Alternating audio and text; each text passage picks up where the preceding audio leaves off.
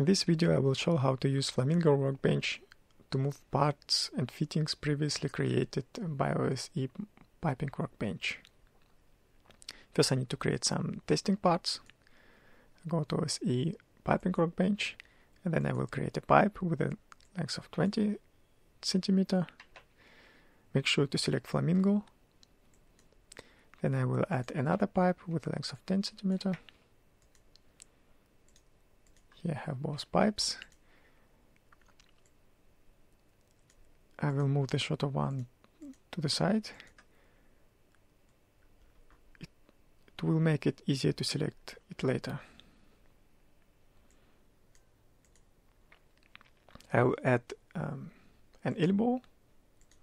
Make sure again to select Flamingo here. This is the elbow. And I will make the elbow partially transparent. Then one can easily see what is inside the elbow.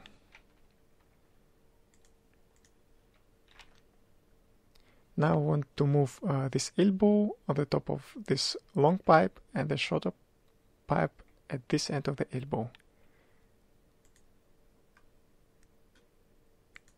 Select Flamingo workbench, then press this button. Flamingo will show some hints on the report view here. Then select the part which must stay fixed. This is the pipe. Then the end where the other pipe, the other fittings will be moved.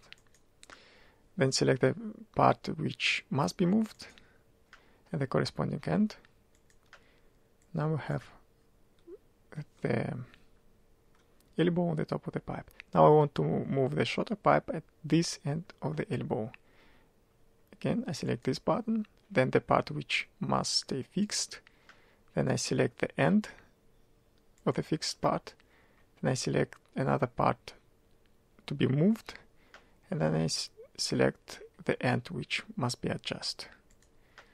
Now I have both pipes connected by the elbow.